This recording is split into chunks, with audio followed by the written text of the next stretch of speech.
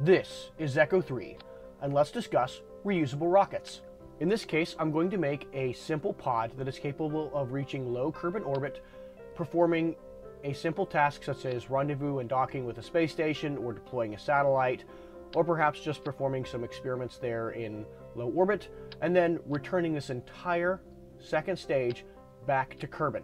I'm going to do a few things a little differently. I am using an engine plate, so I can put more than one engine on this. Engine plates are just really helpful for that. 2 parachutes will be enough to land this upper section in at least the water near the Space Center. I'm not positive about landing on the engine bells themselves. It's possible. It just might be a little rough. I wasn't positive, so I decided not to try that. The fins are to help keep the craft stable as it goes through some of the lower atmosphere before the parachutes deploy. Because I'm landing this entire upper section, it does tend to be a bit top heavy, and so the aerodynamics, it would want to face parachute side down, so the fins will help with that. Now we're going to add the lower section, or the booster section, for a rocket. I'm going to be using some reaction wheels just to help with orienting the lower section and help with steering as the rocket ascends. This will need a little bit of extra power. It won't need any kind of power generation like with solar panels or anything. It's not going to be gone that long, but the batteries in just the probe core won't be enough. I'm going to add a little bit of RCS as well, so I'm going to put some fuel, and then we're going to use a few blocks of RCS thrusters just to help with orienting the craft, especially since this is going to be in the atmosphere, and I'm not positive that the reaction wheels will be able to do all of the stabilization for the rocket. So I'm going to add just a little bit of RCS. I'm going to be using an engine plate on this lower section as well.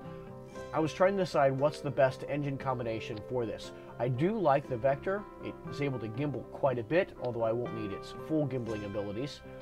So it helps keep this craft a little bit more stable. And then I'm going to add 8 of the Spark engines, giving me 9 engines in total on the bottom. That seemed like a good number to use for a reusable booster. I'm going to use the stock landing legs as well, put those on. This will be sufficient to land the booster on. Maybe I should have used 6 instead of 4, but 4 is the bare minimum to land this booster safely. It will support the weight of it anyway. Now I need just to adjust my staging here. That should be pretty close to what we need. Let's see, one last thing. Let's go ahead and add some control fins to the top of this booster. This will help us guide the booster section to a more precise landing. We don't have access to grid fins, but we do have access to fins. Now let's go ahead and launch this craft. Make sure we have our SAS on.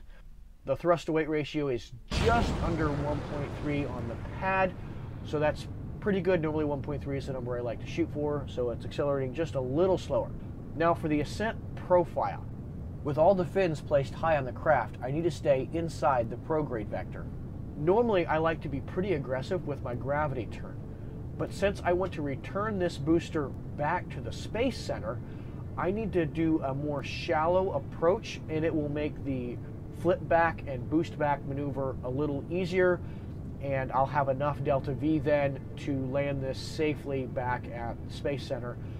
If I needed to push this craft even more, I could go with a more aggressive gravity turn, and then there's a peninsula on the other side of this sea, and I can try to land there. I have done that before, and this craft is capable of doing that. I did it once while I was testing. It does work. My delta V budget was very tight when I did that, but it left me with a lot more delta V than in my upper section because the lower section accelerated the craft a lot faster.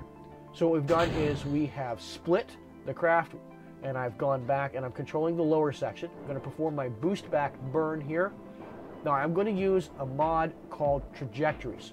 You can do this without the mod. It's possible. This just makes it lining up a lot easier. You can see that X there, and that tells me where I'm predicted to land, and Trajectories is able to account for the effects of the atmosphere. So this will get me really close to the Space Center, and then I can adjust as needed with my grid fins there, or my fins. Now we're going to switch back to our upper section, and we just need to get this into orbit. I'm just looking for getting my periapsis above 70 kilometers. Any maneuvers after that we can take care of, but the craft will be in a stable orbit and I won't have to worry about this craft. So once we burn enough and get my periapsis high enough, we'll switch back to the booster section, and then we can try and land the booster section. I'd like to say that this was my very first attempt. It was not. Nor was my second or third or even 10th attempt. It took me a lot of tries to get this right, and that's even with the helps with Kerbal Engineer and with the Trajectories mod. Part of that is I am running pretty tight on my delta V margin, so I'm going to be landing this thing pretty much on fumes. And if my piloting were just a little better, maybe I could have done this in fewer tries. So without mods, it may take even more tries, or maybe you're just better than I am at the game and are able to just factor this. Or if you give yourself a little bit more of budget on Delta V, maybe you can do this easier. But we have successfully landed our booster on the runway, which would then give us 100% recovery on funds if this were a career game. So that's a good reason to do this, is you can save funds. And if you are playing on a harder career mode where funds are pretty tricky to come by, it might be a good idea to try and recover your craft. And the way the game factors recovery cost is the closer you are to the Space Center, the more percentage of the craft you get back in recovery cost. You can also land exactly on one of the other launch sites for full funds, but if you land outside of the launch site, then you will get your percentage based off of the main Kerbal Space Center. So I'm going to aim for the Kerbal Space Center here as well, using the Trajectories mod to help. I'd like to land in the water, but really, really close. Fortunately, there is water there just past the end of the runway, and that is my goal for this craft. This is a little easier to land. Pretty much, I'm not trying to be so exact, and I'm going to use parachutes. So parachutes help take away a lot of the margin for error because the craft is coming in much slower. And in this case, the craft doesn't even have to do any kind of slow down burn near the surface.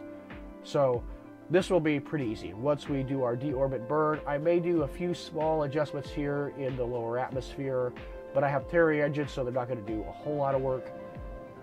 And I can see we're already coming in pretty close.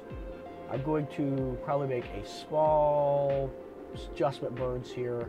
I can't do too much as the craft isn't overly stable, but the fins are helping keeping the craft somewhat stable so that my front end isn't pointing down, which then helps me slow the craft down more. If it were nose down, it would be accelerating some in the lower atmosphere. In this case, it is slowing down pretty well. And I can see that we are projected to land pretty much in the water here, just off the coast. That is great. That should be a safe landing then. I might as well use the last of our fuel, lighten the craft up. The speed is going to be kind of on the margin, but it should be just about right. I am Echo 3. Thanks for joining me on this discussion on reusable rockets. I will see you next time. And I am open to suggestions for future content.